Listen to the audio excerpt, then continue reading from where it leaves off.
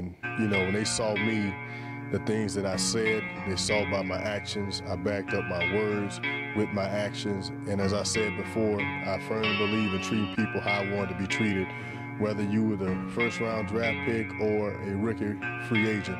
I treated you with the same respect because I commanded the same respect.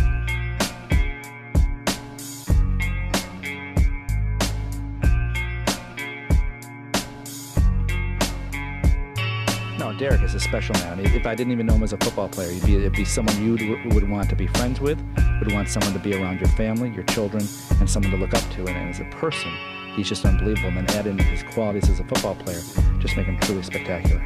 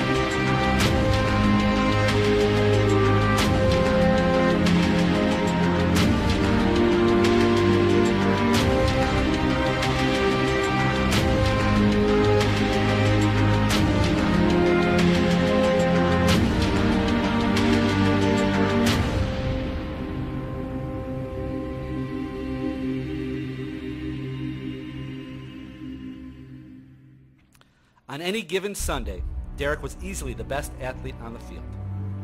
There was no tight end he could not cover, no quarterback he could not chase down for a sack.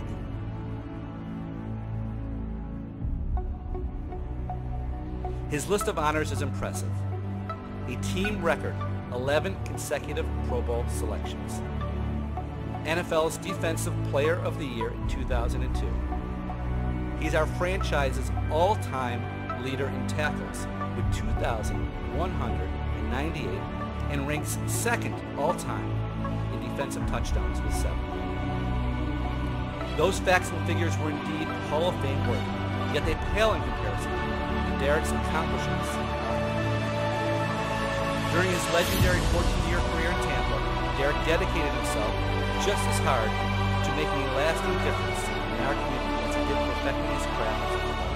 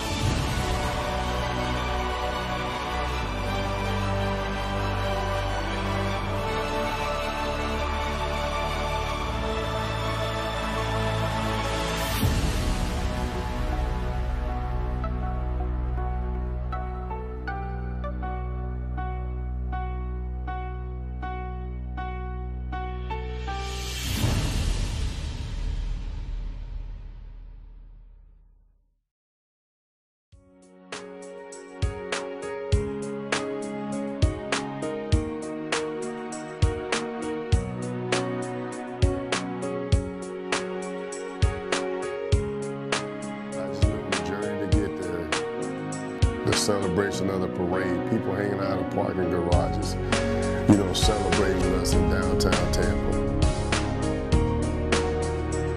We were relevant, and we were not going anywhere.